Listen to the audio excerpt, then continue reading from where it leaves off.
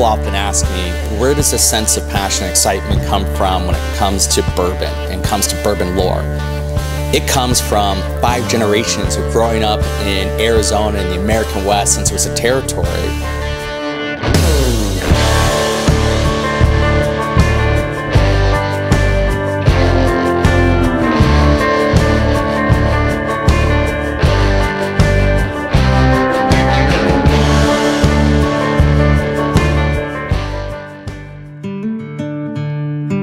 There is no greater story from my perspective in being able to talk about coming west and what that meant and the trials, the troubles, whether you were looking at coming west in the 1800s for ranching, or if you were looking at coming west to potentially strike it rich in a gold mine, or if you were looking at coming west because you were building the railroad or coming, as part of the railroad and homesteading.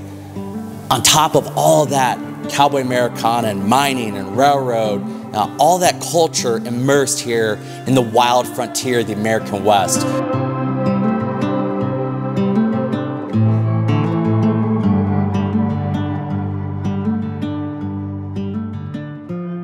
So we're a little south of Tucson, heading towards New Mexico, and this is one of the places that I would come often with my dad, my mom, and my sister. And on the weekends, when you have kind of a cowboy antique dealer for a father, you spend your weekends out in the American West, exploring, seeking out old ghost towns, old mining towns. And this was a bit of, I would say, kind of our American West church, so to speak. I think one of the things that's always fascinated me about growing up here in Arizona and having opportunities to come out into the kind of Southwest and explore is you can't help but think about all the diverse history, and even something like here at Kentucky Camp.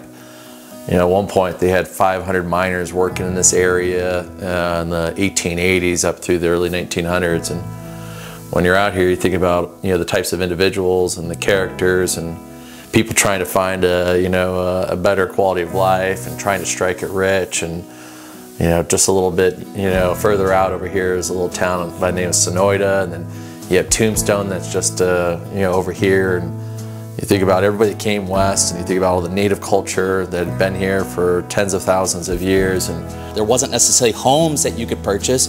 You had to build a home. So just like my family had to build its first cabin in the 1800s in northern Arizona, many others had to that came out here. And that sense of grit, that sense of determination, that sense of manifest destiny, that sense of passion and the fact that you want to provide for your family a greater quality of life, I believe is absolutely still ingrained in the spirit of the American West and for generations of who we are as a community. There's certain things that are in my life that I'm deeply passionate about, whether it's family, whether it's nature, whether it's friendship, whether it's building businesses. And bourbon was 100% a key component of that for me in my life.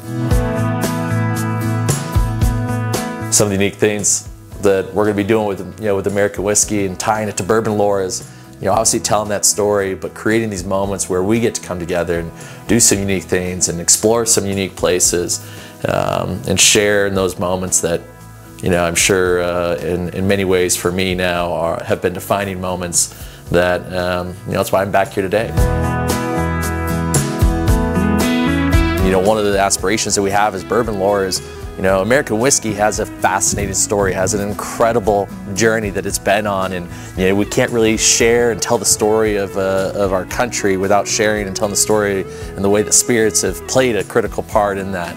And when we're out here and you look at this, it's like this element of preserving some of the past, right? Ensuring that history doesn't get lost. And I think just like with bourbon is we don't want some of that history to be lost. We want to be able to preserve that.